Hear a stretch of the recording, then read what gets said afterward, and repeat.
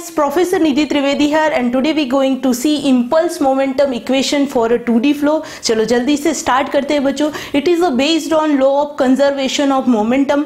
तो पहले हम समझते हैं कि मोमेंटम क्या है, बाद में हमें देखना है कि उसका जो स्टेटमेंट है वो कैसे हमें याद रखना है और फिर हम डेरिवेशन तो देखने ही वाले हैं. तो चलो जल्दी से स्टार्ट करते हैं बच्चों.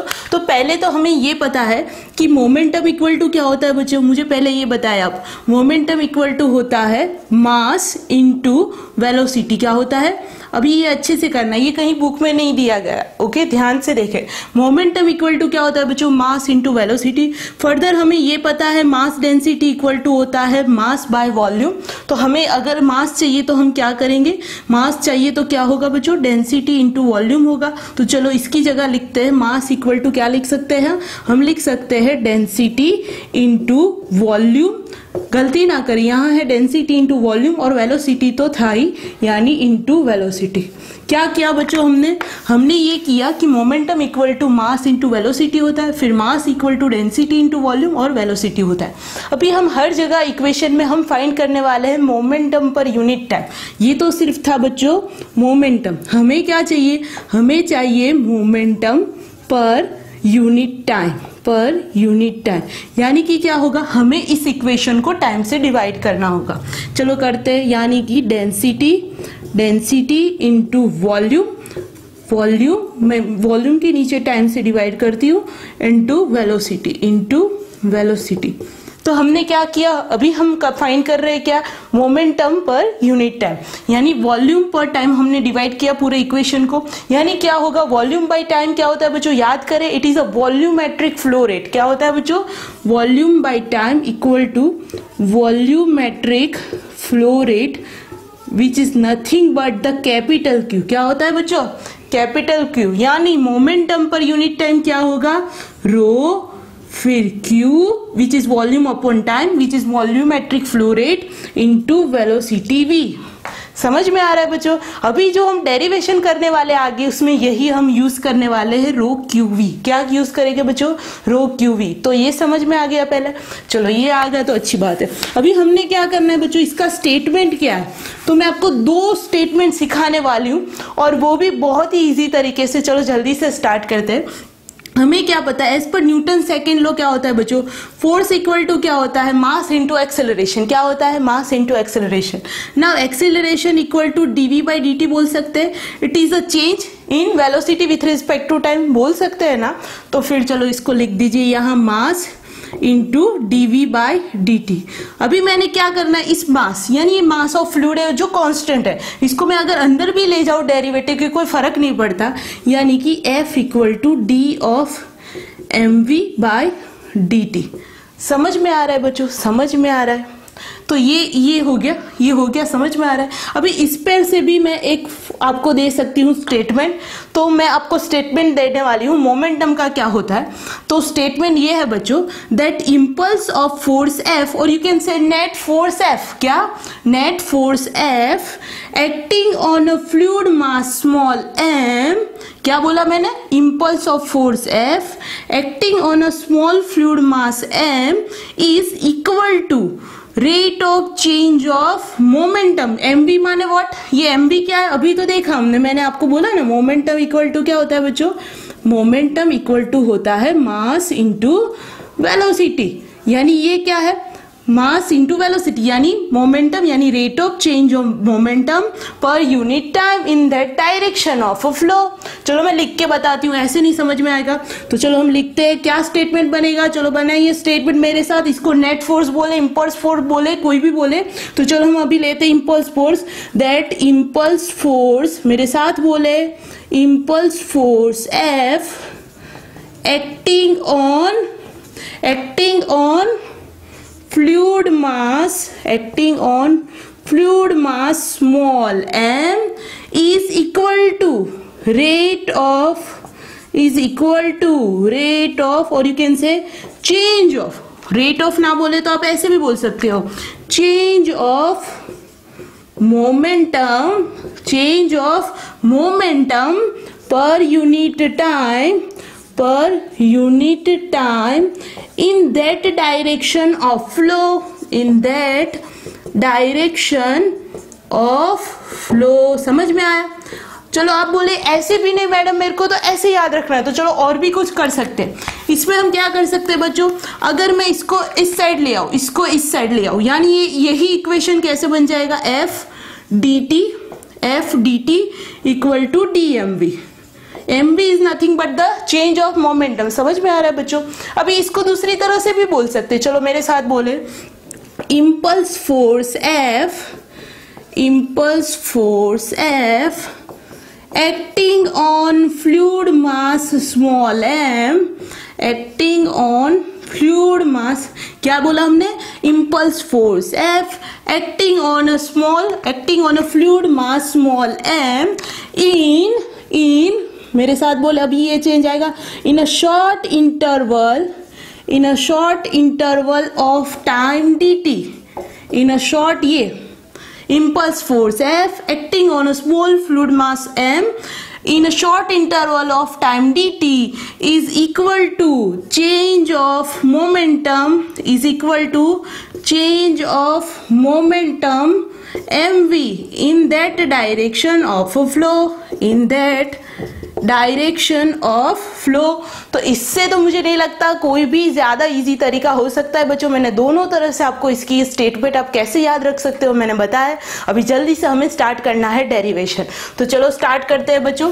तो अभी हमने क्या कंसीडर किया, यहाँ आप फिगर में देख सकते हो बच्चों, मैंने यहाँ पे एक स्ट्रीम ट्यूब कंसीडर की है। क्या की है बच्चों, मैंने एक स्ट्रीम ट्यूब कंसीडर की है, देख रहे हो, और ये कन्वर्जिंग है, समझ रहे हो, ये कन्वर्जिंग हो रही है, समझ रहे हो, कन्वर्जिंग स्ट्रीम ट्यूब है। और ये यहाँ मैंने जो फ्लो कंसीडर किया है वो कैसा है बच्चों, स्टेडी फ्लो है। कैसा फ्लो है, स्टेडी फ्लो। यानी स्टेडी फ्लो में क्या होता है, वेलोसिटी, प्रेशर, वो क्या रहेगा, थ्रू आउट कांस्टेंट रहेगा, यानी कि वो सारा कांस्टेंट होगा। ऑफ कौन सा फ्लूइड लिया है मैंने, इनकम्प्रेसिबल फ्लूइड, यानी कि रो इक्वल टू क्या हो जाएगा, कांस्टेंट।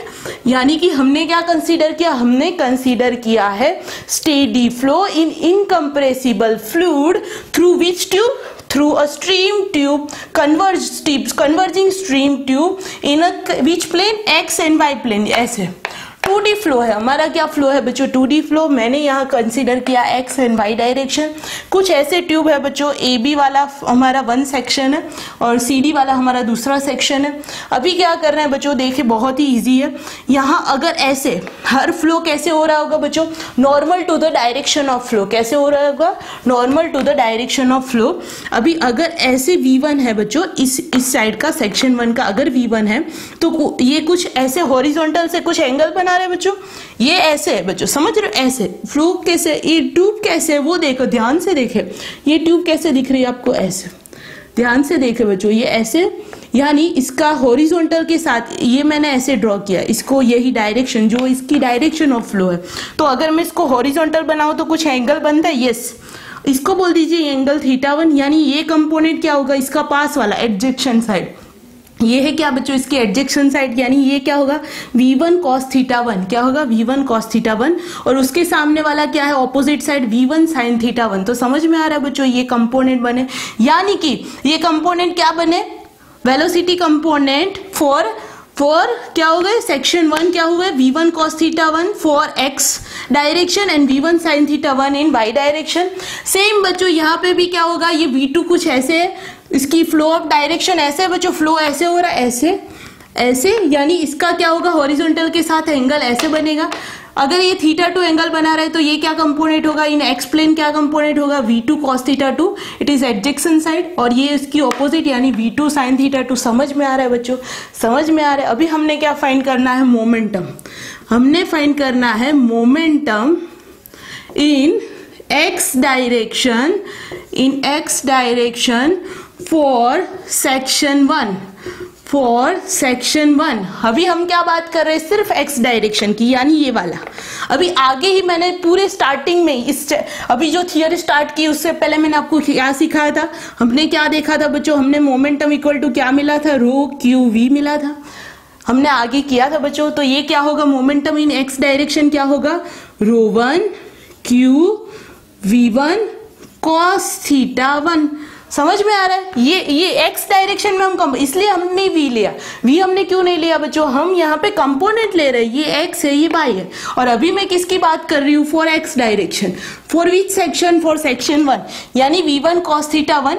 और मैंने आगे ही सीखा है कि momentum equal to row Q we कैसे आया। अगर समझ में नहीं आया तो जल्दी से पीछे जाके देख लीजिए। फिर वैसे ही हमें लेना है मोमेंटम, चलो जल्दी से मेरे साथ बोले, momentum in x direction for section 2, for section 2, यानी क्या होगा? x डायरेक्शन में फिर से ले तो ये क्या हो जाएगा बच्चों? रो to Q v2 cos theta 2। समझ में आ रहा है? समझ में आ रहा है? चलो जल्दी से इसका डेरिवेशन करते हैं। हाँ तो बच्चों लास्ट में हमने वेलोसिटी कंपोनेंट फाइंड किए एट सेक्शन 1 एंड 2। अभी हमने क्या फाइंड करना है? चेंज इन मोमेंटम कैसा है बच्चों? तो चेंज इन मोमेंटम क्या होगा? रो2 Q v2 cos theta 2 minus रो1 Q v1 cos theta 1। But अभी हमने जो लिया है बच्चों, मैंने पहले भी बोला कि हम क्या ले रहे हैं? Steady flow in incompressible fluid, यानी हमारा फ्लूइड कैसा है बच्चों? इनकम्प्रेसिबल। दैट मीन्स जो डेंसिटी है वो कैसी रहेगी? कांस्टेंट, यानी कि रो1 इक्वल टू रो2 इक्वल टू क्या होगा बच्चों? रो होगा।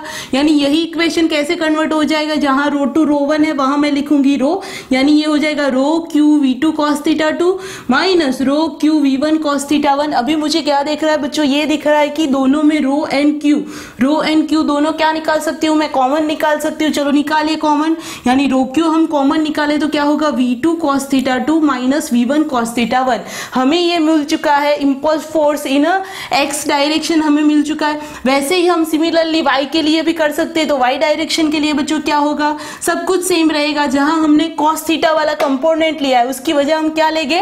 sin थीटा वाला लेंगे। क्या लेंगे बच्चों? y डायरेक्शन के लिए sin थीटा वाला कंपोनेंट लेंगे। यानी यही इक्वेशन क्या हो जाएगा? रो क्यू v2 cos थीटा 2 है उसकी जगह आ जाएगा sin theta 2 minus sin theta 1। ये जो इक्वेशन हमें मिला है बच्चों, ये जो इक्वेशन हमें मिला है वो क्या है? वो दिखा रहा है हमें component of force which is fx and fy in a fluid mass on pipe bend. जब पाइप ऐसे बेंड हो रहा है तब उसके जो वेलोसिटी कंपोनेंट होते हैं x and y, 2D flow, यानी x एंड y जो कंपोनेंट है वो हमें दिखाए जब पाइप बेंड हो रहा है। बट हमें न्यूटन का थर्ड लॉ ऑफ मोशन बताया, जो क्या कहता है बच्चों? वो कहता है कि fluid mass will exert same force on pipe bend, same force on pipe bend but opposite in direction, यानी कि इक्वल एंड ऑपोजिट वाला। यानी यही जो कंपोनेंट मिले fx एंड fy वो चेंज होके क्या हो जाएगी? न्यूटन थर्ड लॉ लगने से वो क्या हो जाएंगे? पहले था ऐसा fx equal to row Q v2 cos theta 2 minus v1 cos theta 1, but हमें अप्लाई करना है न्यूटन का थर्ड लॉ। यानी यही इक्वेशन क्या हो जाएगा? उल्टा हो जाएगा। क्या हो जाएगा? उल्टा। यानी यही हो जाएगा कंपोनेंट रो Q v1 cos theta 1 minus v2 cos theta 2, इससे उल्टा हो गया। सिमिलरली यहाँ भी उल्टा हो जाएगा। fy इक्वल टू क्या हो जाएगा बच्चों? रो Q v1 sin theta 1 minus v2 sin theta 2। समझ में आ रहा है बच्चों? हमने कुछ नहीं किया, ये जो इक्वेशन था उसमें हमने न्यूटन का third law of motion apply किया जो बोलता है इक्वल एंड ऑपोजिट वाला रूल। समझ में आ रहा है? अभी हमने क्या करना, अगर हमें मैग्नीट्यूड फाइंड करना और रिजल्टेंट फोर्स इक्वल टू क्या होता है बच्चों? Under root of fx square plus fy square. क्या होता है? fx square plus fy square. ऐसे ही हम फाइंड करते, इसमें टेन थीटा फाइंड करें। टेन थीटा क्या होता है बच्चों? टेन थीटा इक्वल टू क्या होगा? ऑपोजिट बाय एडजेक्शन, यानी fy बाय fx। थीटा को करता बनाए, यानी ये क्या हो जाएगा? Tan inverse fy bye fx। तो ये यहां तक तो हमें फाइंड हो चुका है। बट अगर फर्दर आपको बोले तो ये बच्चों एक डायनेमिक फोर्स का इक्वेशन कंपोनेंट है, बट उस पर जब क्या लगेगा? ये डायनेमिक फोर्स इंक्रीज हो जाएगा जब इस पे क्या लगेगा? स्टेटिक प्रेशर लगेगा। क्या लगेगा? Static pressure. यानी इस पे जो स्टेटिक प्रेशर लगाया जाए बच्चों, ये यानी कि हमें लेना होगा प्रेशर वाला कंपोनेंट। क्या लेना होगा? हमने स्टैटिक फ्लूइड स्टैटिक वाला चैप्टर पढ़ा हुआ है, तो हम क्या लेने वाले हैं? स्टैटिक प्रेशर के लिए प्रेशर वाला कंपोनेंट लेंगे, यानी यहाँ पे भी लेंगे और यहाँ पे भी लेंगे। यानी ये इक्वेशन क्या हो जाएगा? फॉर एक्स डायरेक्शन ये तो रहेगा ही, यानी fx इक्वल टू ये तो रहेगा ही रो Q v1 cos theta 1 minus v2 cos theta 2, ये तो रहेगा ही। बट स्टैटिक प्रेशर लगने से ये और भी क्या ऐड होगा? x डायरेक्शन के लिए होगा p1a1 cos theta 1 minus p2a2 cos theta 2। और वैसे ही y कंपोनेंट के लिए क्या हो जाएगा बच्चों? ये तो रहेगा ही, यानी रो Q v1 sine theta 1 minus V2 sine theta 2 वो तो रहेगा, प्लस क्या आ जाएगा बच्चों, P1A1 sine theta 1 minus P2A2 sine theta 2। ये क्या दिखा रहा है बच्चों, ये क्या दिखा रहा है, ये दिखा रहा है pressure at inlet cos theta, यानी सेक्शन 1 पे जो लगेगा वो प्रेशर और जो सेक्शन 2 पे लगेगा वो प्रेशर। आई होप बच्चों आपको ये अच्छे से समझ में आया। प्लीज वीडियो को लाइक करें, शेयर करें एंड सब्सक्राइब करना ना भूलें। और जब भी देखें बच्चों ध्यान से देखें, मैंने बहुत ही अच्छी तरीके से आपको कैसे स्टेटमेंट याद रखना है वो दिखा है। अगर आप ध्यान से देखेंगे तो पक्का आपको यहीं का यहीं ये इक्वेशन याद रहने वाला है। तो प्लीज जहां भी है आप सेफ रहे और सब्सक्राइब करना ना